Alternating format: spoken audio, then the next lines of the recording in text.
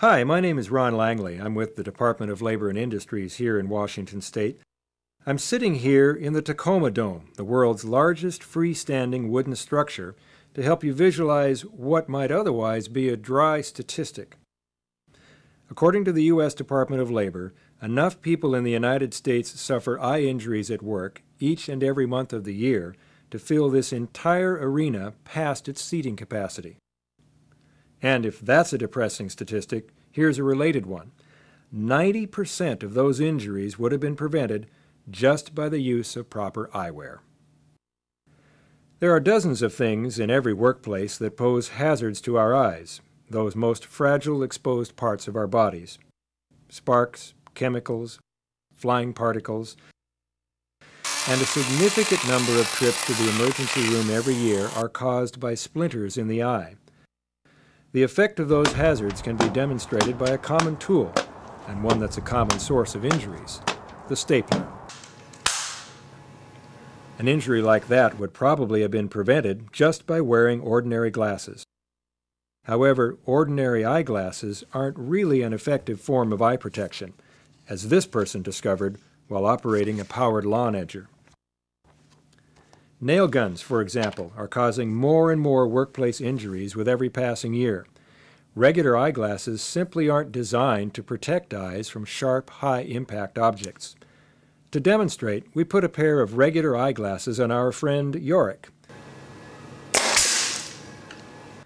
Not only did the glasses fail to protect his eyes, the lenses themselves created their own hazard when they shattered. It's also common to see people depending on sunglasses for eye protection. Again, not only inadequate as protection, but adding to the hazard when hit with an object. And even some of those things we think are safety glasses don't protect our eyes like they should. A pretty high price to pay for some companies' decision to sell shoddy imitations.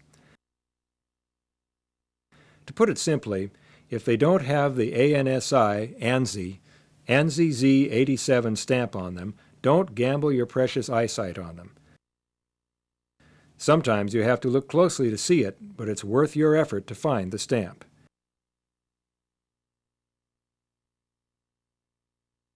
It's also important to note that these have side shields.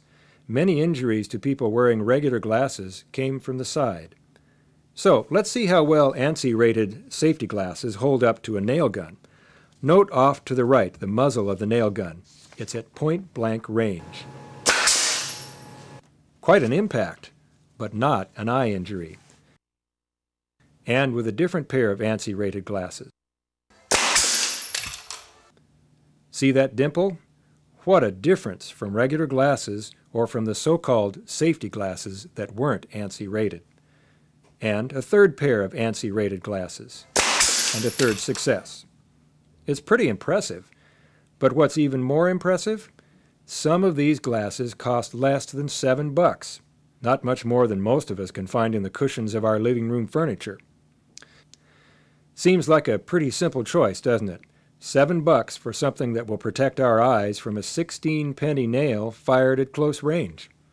Compare that to others. Regular glasses won't protect you, neither will sunglasses, or the fake safety glasses that only give you a false sense of protection. It really is an easy choice when you know what to look for. But I was curious, just how good are these safety glasses?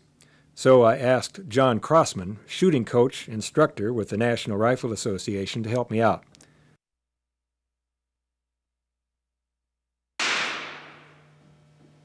Ouch, that was quite an impact.